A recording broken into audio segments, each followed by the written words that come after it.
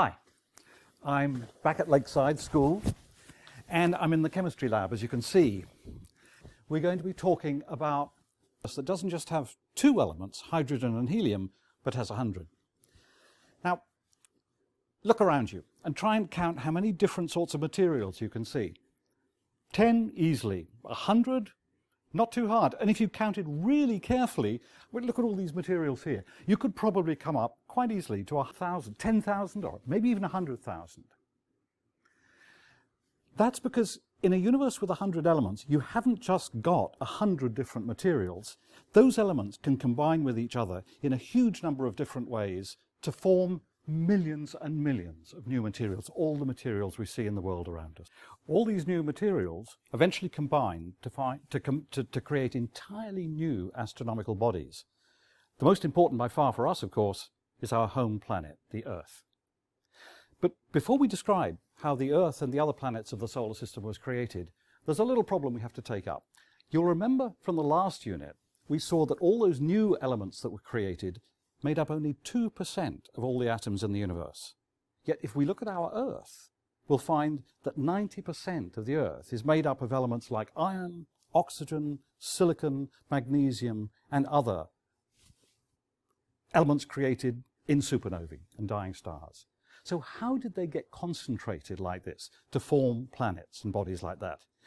Now, before I give my answer, I'd like to ask if you have any ideas about how that might have happened. To answer these questions, we must think about chemistry. Now, chemistry is all about how different elements link up, how their atoms link up to form what we call molecules. How atoms link up depends very much on the arrangement of their electrons. Some elements, such as helium, are very, very stable. They hardly ever link up with other atoms. In fact, they're known as the noble gases. It's as if they're too snooty to join up with other atoms. You'll find them on the right side of the periodic table, by the way. But most atoms really like to link up with other atoms. We say they're reactive. Hydrogen and oxygen, for example, are always looking for chances to link up with other atoms.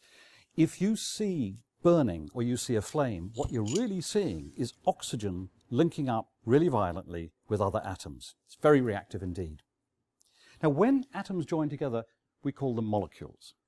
Each molecule has its own distinctive qualities, which may be very different from the elements of which they're formed. For example, hydrogen and oxygen are both gases, but when they combine, they form a very, very familiar liquid, water, H2O. And water has qualities completely different from both hydrogen and oxygen. Different types of molecules also have different types of bonds. Some bonds are extremely rigid, but others are very flexible. Some are very strong, very hard to break. Others are very easy to break. So there's a huge variety of different types of links between molecules. Carbon, for example, can link up with itself to form diamonds. Now, in a diamond, the bonds are extremely strong and extremely rigid. So a diamond is very tough indeed. But carbon atoms could also link up with themselves to form a very different material, graphite. Now, graphite is the lead in a pencil. It's very soft stuff indeed. So different bonds make a lot of difference.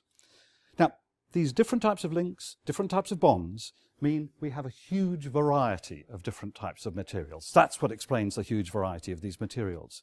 But note that it's mostly elements other than hydrogen or helium that make up these chemicals. And that's one reason why when we talk about rich chemistry, we're talking mostly about that tiny 2% of elements from the periodic table.